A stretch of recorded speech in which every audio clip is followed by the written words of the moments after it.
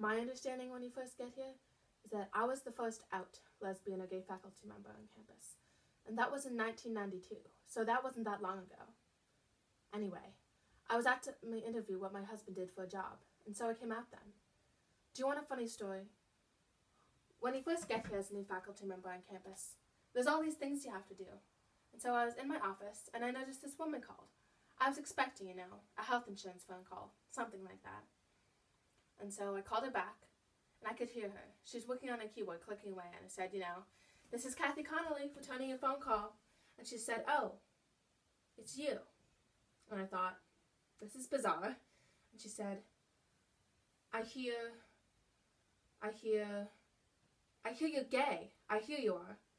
And I was like, uh-huh. And she was like, I hear you came as a couple. I'm one too. Not a couple, just a person. And so she was a kind of lesbian who knew I was coming. And she wanted to come over and meet me immediately. And later she told me there were other lesbians who she knew who wouldn't be seen with me. That I would irreparably taint them. That just to be seen with me could be a problem.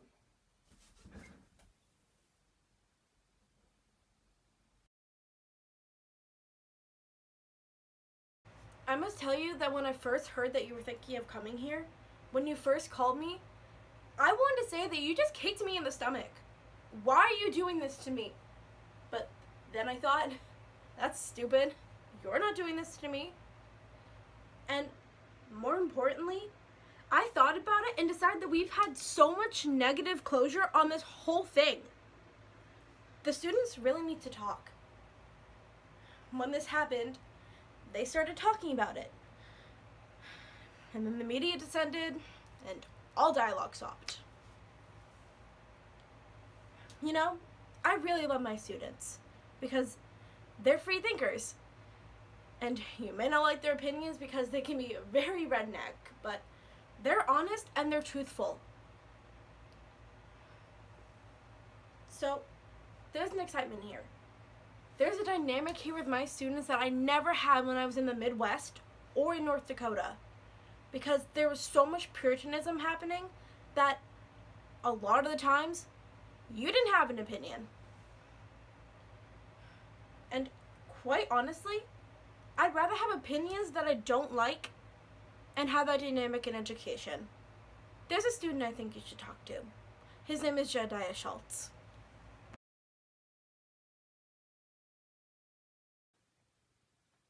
I responded to the call.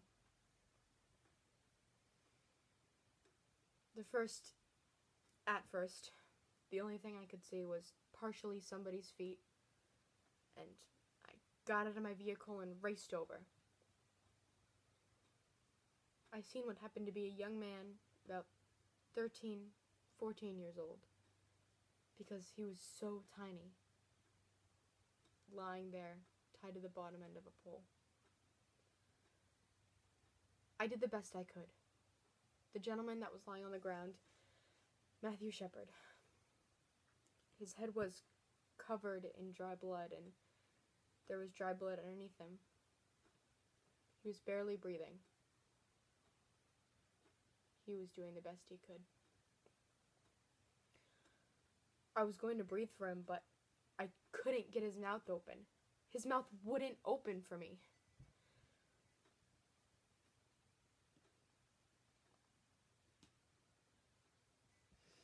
He was covered in, like I said, partially dry blood, and blood all over his face. The only place where he didn't have blood was what appeared to be where he had been crying down his face. His head was distorted, it did not look normal. It looked as if he had a real harsh head wound. He was tied to the fence, about 4 inches up off the ground. His hands were thumbs out in what we call a cuffing position.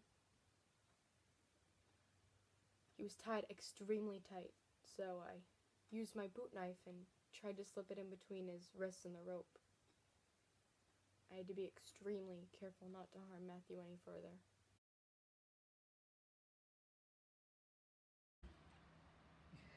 First person we talked to was Matt Mickelson, the owner. My great great grandfather moved here in 1862. He owned Laramie's first opera house. It was called Old Blue Front. And in 1870, Lois Grandma Swain cast the first woman ballot in any free election in the world. And that's why Wyoming is an equal state. So what I want is to do is establish bar Old Blue Front, opera house, good time empowerment. You know, I want a restaurant. I want a gift shop. I want a pool hall. And do all that shit. You know, every night, ladies' night. So the fireside is the first step towards the Old Blue Front Opera House Good Time Empowerment.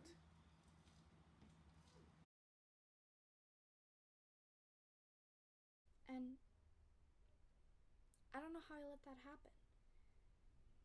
I lost it on national television, but we had been up for 72 hours straight and gone home and gone to bed and had to get up and come in.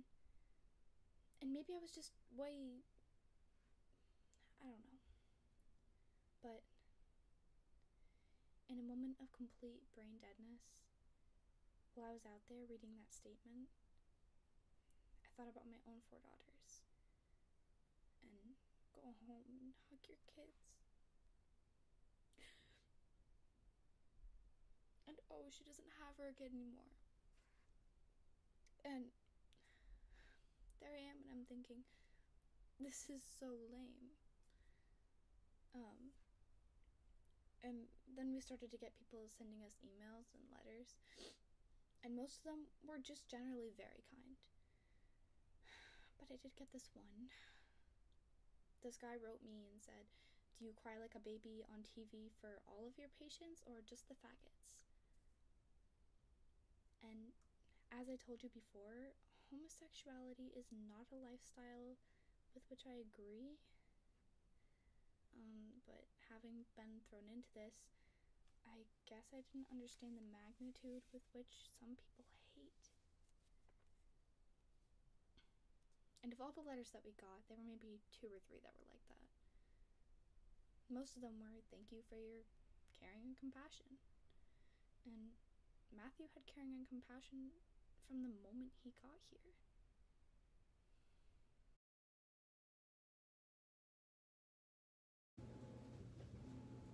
My son Matthew did not look like a winner.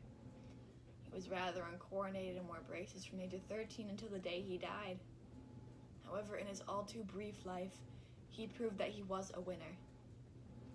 On October 6, 1998, he tried to prove that he could win again. On October 12, 1998, my firstborn son and hero died. On October 12, 1998, my firstborn son and hero lost 50 days before his 22nd birthday. I keep wondering the same thing I first did when I saw him in the hospital. What would he have become? How could he have taken his piece of the world and made it better?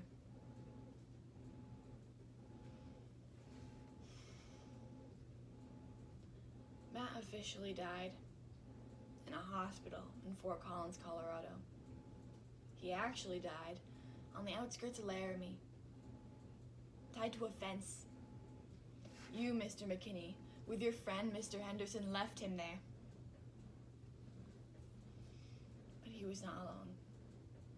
He had his lifelong friends with him, friends that he had grown up with. You're probably wondering who these friends were. First, he had the beautiful night sky with the same moon and stars we used to see through a telescope. Then he had the sun and the daylight to shine down on him. And through it all, he had the smell of the pine trees on the snowy trail.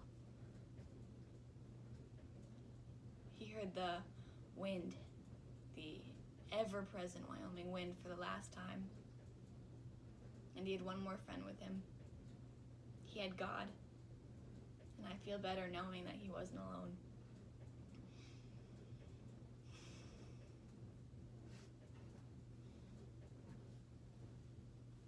Matt's beating, hospitalization, and funeral focus worldwide on hate.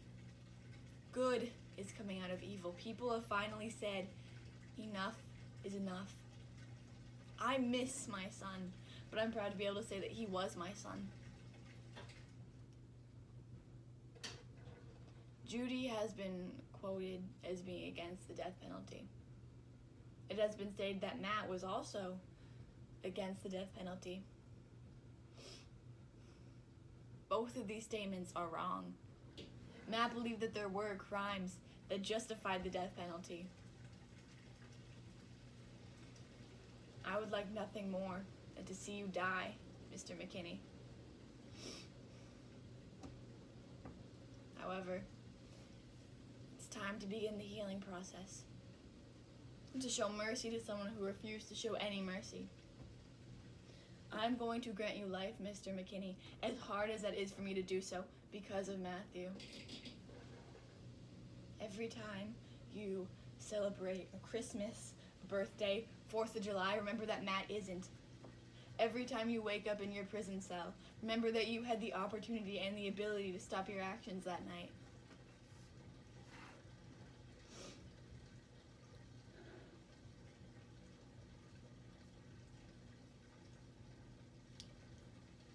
You robbed me of something very precious, and I will never forgive you for that. May you live a long life, and may you thank Matt every day for it.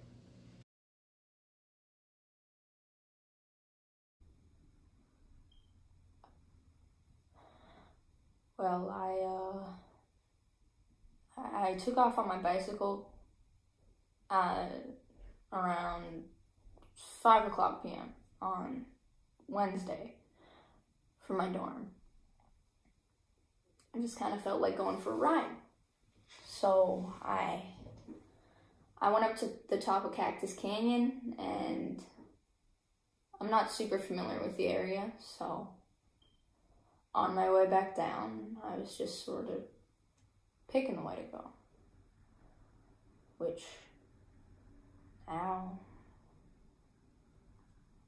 makes me think that God wanted me to find him, because there's no way I was going to go that way.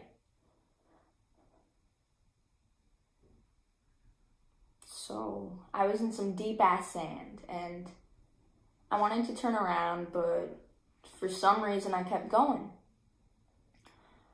So I went along, and there's this rock on the ground.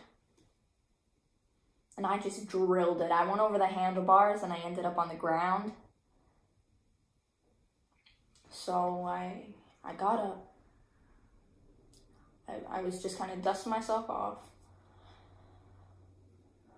I was looking around when I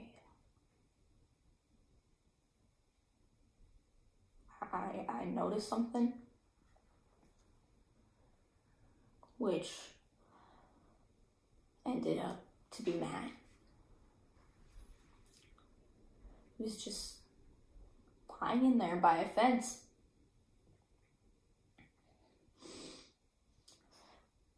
Thought it was a scarecrow. I was like, Halloween's coming up. Thought it was a Halloween gag. So I didn't think much of it. I got my bike, walked it around the fence that was there. It was a bug type fence. And I got a closer look at him. And I noticed his hair. And that was a major key to me. Noticing it was a human being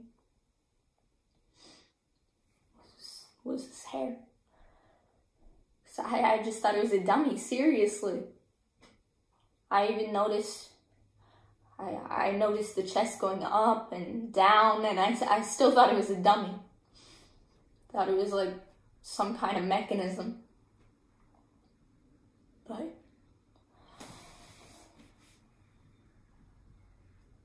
when I saw hair, well, I knew he was a human being.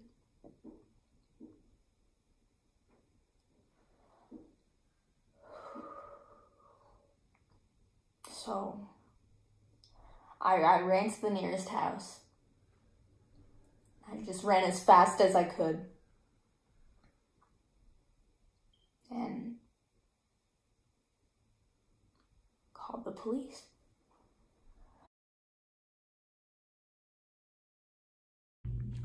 It was Matthew Shepard, and he said, "Can you pick me up at the corner of 3rd and Grand?" So anyway, I pull up to the corner to see who? Matthew Shepard, you know? It's a little guy about 5'2", soaking wet. I bet you 97 pounds tops. They say he weighed 110, but I wouldn't believe it. They also said he was 5'5" in newspapers.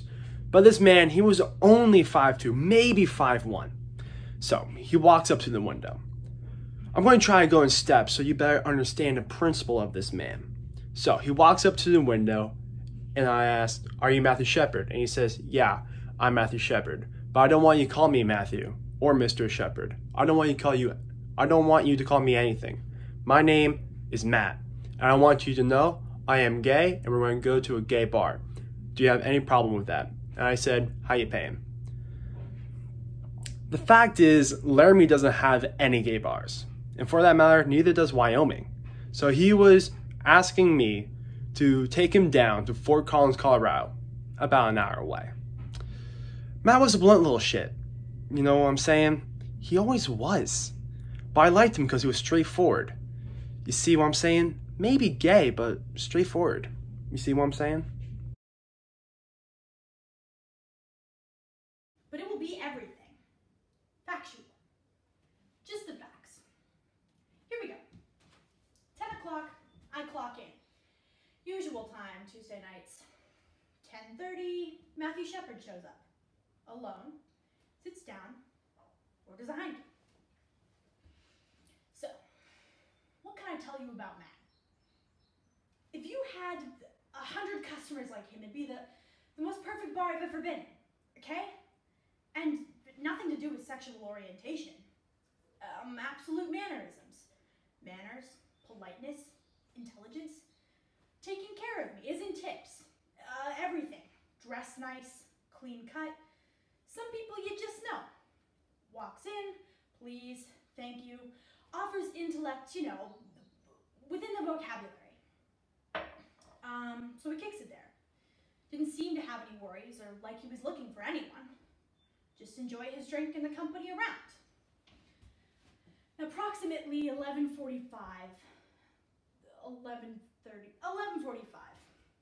Aaron McKinney and Russell Henderson come in. Now, I didn't know their names then, but they're the accused. They're perps. They're the accused. They walk in just very stone-faced, you know. Dirty, grungy, rude, give me. That type of thing. They walk up to the bar, and as you know, pay for a pitcher with dimes and quarters. Which I mean is something that you don't forget. You don't forget that. $5.50 in dimes and quarters. That's a freaking nightmare. Now Henderson and McKinney, they didn't seem intoxicated at all. They came in, they just ordered their beer, took the pitcher with them back into the pool room and kept to themselves. Next thing I knew, probably half an hour later, they were kind of milling around. No beer. And I remember thinking to myself that I'm not going to ask them if they want another one, because obviously they just paid for a pitcher with dimes and quarters. I have a real good feeling they don't have any more money left.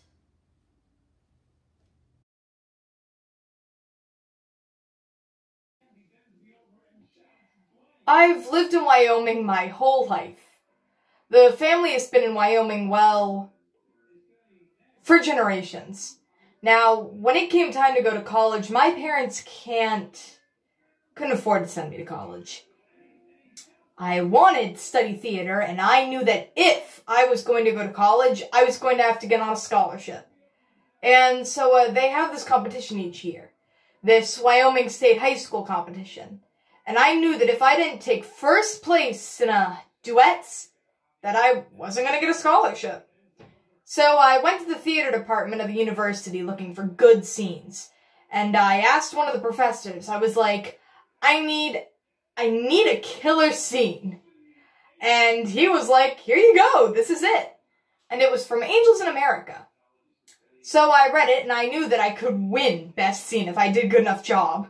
And when the time came, I told my mom and dad so that they would come to the competition.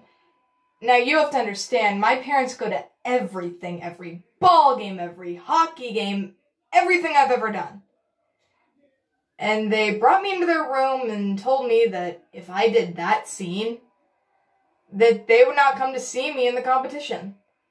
Because they believe that it's wrong.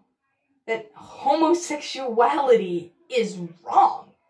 They felt that strongly about it that they didn't want to come see their son do probably the most important thing he's ever done to that point in his life.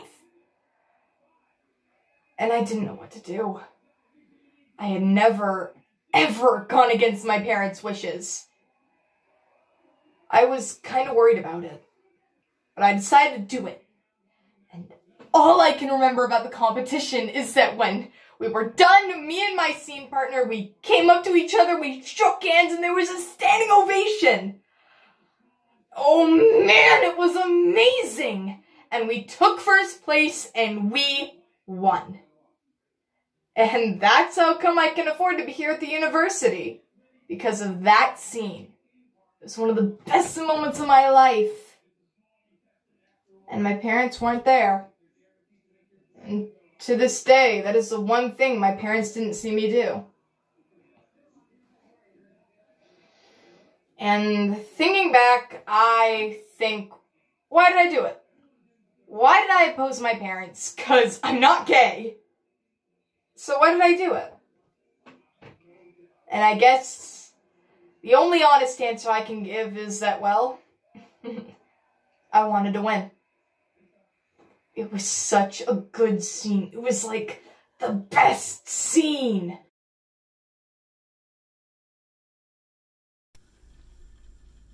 After seeing Fred Phelps at Matthew's funeral and finding out that he was coming to Laramie for the trial of Russell Henderson, I decided that someone needed to go toe-to-toe with this guy and show the differences. And I think at times like these, when we're all talking about hatred as much as the nation is right now, that someone needed to show that there is a better way of dealing with that kind of hatred. So our idea is to dress up like angels. And so we have designed an angel outfit, for our wings are huge. They're like big-ass wings. And there'll be 10 to 20 of us that are all angels. And what we're going to do is we're going to encircle Phelps. And because of our big wings, we're going to completely block him. So this big-ass band of angels comes in, and we don't say one word. We all just turn our backs to him, and we stand there. And we were a big group of people coming forward with a message of peace and love and compassion. And we're calling it Angel Action. Yeah, this 21-year-old little lesbian is ready to walk the line with him. And I knew that my angels were going to be taking the brunt of everything he had to yell. And I mean, we're going to be blocking his view, and he was going to be like pissed off to all hell. So I went out, and I bought my angels earplugs. We never really call him Matthew, actually. Most of the time we call him Choo Choo, you know, because we used to call him Matthew, and then we just call him Choo Choo. And whenever I think of Matthew, I always think of his incredible beaming smile. I mean, he'll just walk in and he'd be like, you know, he always made you feel great. And he would like scare people down in the coffee shop because he always wanted to sit on the end seat so he could talk to me while I was working. And if someone was sitting in that seat, he would just sit there and stare at them until they left. And then he would claim his spot. But Matthew definitely had a political side to him.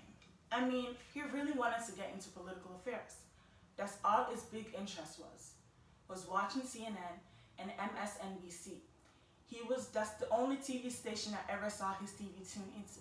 He was just really smart in political affairs, but not too smart in like common sense things. So he moves to Laramie to go to school.